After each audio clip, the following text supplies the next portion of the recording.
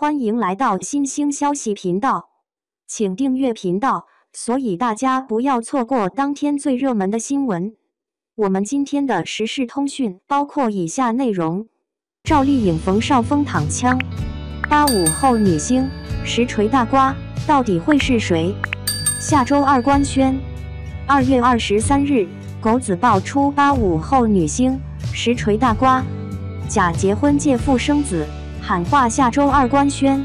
娱乐圈85后已婚已育知名女星几乎都受到了牵连，赵丽颖冯绍峰也躺枪，到底会是谁？赵丽颖和冯绍峰这对欢喜冤家真够难的了，两个人从结婚到离婚，甚至到现在，假结婚的瓜一直如影随形地跟着他们，不知道到底是真是假。现在突然又爆出了个85后女星当金主小三，假结婚，还是实锤大瓜来，所有的矛头都指向了他俩，让两人曾经的红尘往事尘嚣再起。甚至有网友在评论区留言，他俩已经板上钉钉，这在圈内早已众所周知了，这个大瓜和别的女星无关。甚至还说现在才爆出来，是为了压更大的瓜，还说有人要花10亿买狗子的瓜。我的天哪，这也太劲爆了！娱乐圈真的是一个圈，转来转去，总有一天会转到自己。看来要想人不知，还是己莫为的好。这句话真的是至理名言，对任何人都适用啊。为什么颖宝和冯公子的婚姻总受质疑呢？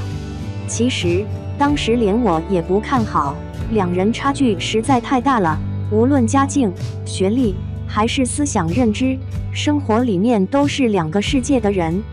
当今社会新时代早已打破了传统的门当户对的门槛儿，但更在乎思想上还有理念上的门当户对了。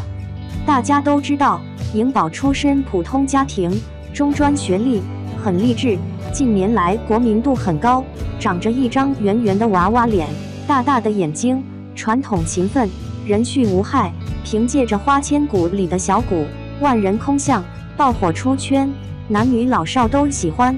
入圈以来，关于他的八卦很少，唯一的他和冯绍峰的婚姻，多年来都是网络上的谈资，频频引发网友热议的。不光是他的婚姻，还有他未婚先孕，现在还有人时不时的冷嘲一下。其中最打脸的是他发的那张 P 插图，事后看来真的很此地无银300两。但是冯绍峰却不同，他的家境殷实，上海戏剧学院高材生，科班出身，从小锦衣玉食，生活奢靡，公子哥习气浓，有名的花花公子、花心大萝卜，绯闻满天飞，很多女明星如杨幂、倪妮、林允等知名小花都和他有过瓜葛。在很多人心目中，他不是一个理想伴侣，更不可能守着一个人终老。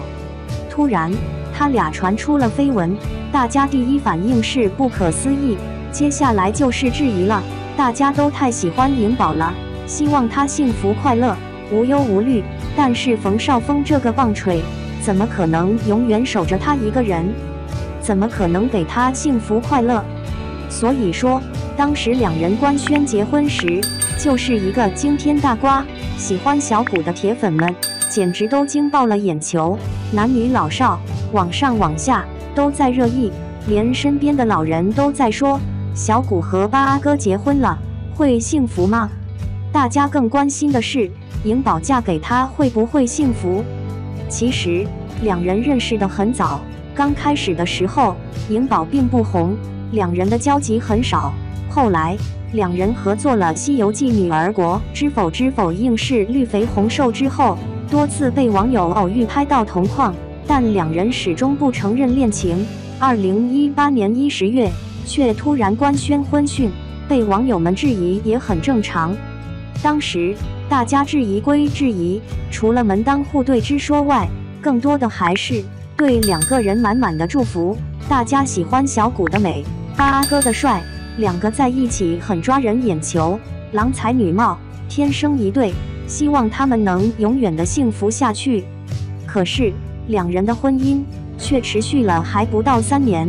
2021年4月，传来了2人离婚的消息，儿子留给了男方。当时又是一个惊天大瓜，迅速登顶各大媒体热搜榜。因为热搜的人太多，还一度引发了网络瘫痪，可见颖宝的国民度了。如今这个惊天大瓜转来转去又转回来了，还是个实锤大瓜。爆料中的85后小花当了金主的小三，还意外怀孕，和男星假结婚，到底会是谁呢？友友们拭目以待吧，就是不知道下周二见会不会真的见了。